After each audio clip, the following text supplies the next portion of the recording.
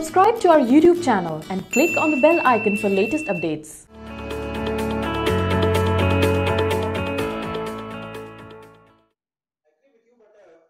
thing you also need to realize, IITs still are not marginally.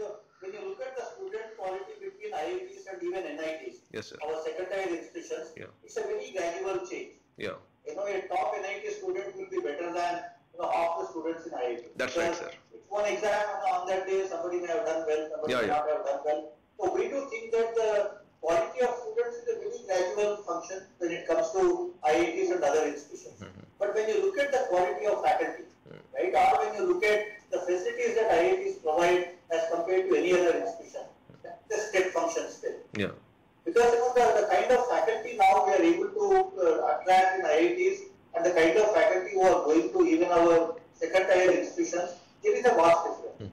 So it is no longer just the student quality which is the only parameter. I think you want to come to IITs because of the quality of faculty, quality of facilities, and I would to decide for my child, I would think any IIT is okay, because on each IIT today, even the newest IIT, because IIT Delhi has mentored IIT Jammu and IIT local. In the IIT Jammu, which we mentored until recently, in the first 5 years, Government of India spent something like 1400 crores. A DPR of 1300 to 1400 crores in the first 5 years is the amount of money that has gone to create an institution in Jammu. Right? So if one private institution or any institution in this country which is willing to invest that kind of a money to build anything in the country, I think. Therefore, IIT Jammu today might look like it's a new IIT and may not be on par with the older IITs, but they are already much better than what the older IITs were when they were established. When you look at IIT Delhi or IIT Bombay when they were established, they were not even anywhere comparable to the way the newer IITs are coming up. So I think this perception that the newer ones are not as good as the older ones, or the students there are inferior compared to other places. I think it's not just the quality of intake, but it's also the training that IITs can impart when they are in the system. I think is still vastly different. And to me, I think even if students with slightly inferior kind of a quality, or at least the perceived quality, because it's after all one examination conducted on a single day, I think even if it is lower, but by the time they graduate, they will be as good as people who are coming out of the older institution.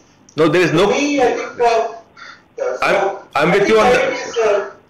Sorry, no, I'm completely with you on that, sir. That the kind of ecosystem that you created for IITs, right, from faculty to the collaborations that you have, to the partnerships you have, to the research, partnerships that you have.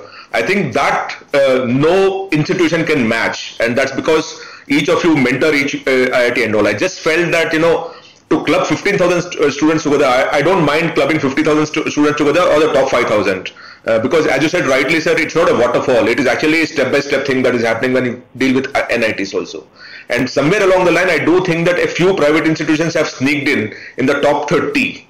And that we know through NRF and NAC and IOEs also in a certain sense. But I do agree with you that the ecosystem that IITs have managed to create, it will take a few decades for someone else to step in on that space. But I should also tell you, may not be able to club 15,000 students at the entry level, but you can definitely club them at the exit level.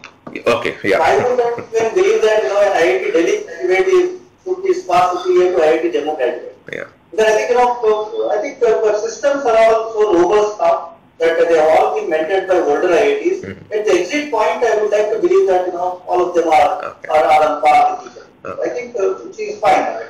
Subscribe to our YouTube channel, follow us on Facebook, Twitter, Instagram, and visit Careers 360 website for more details.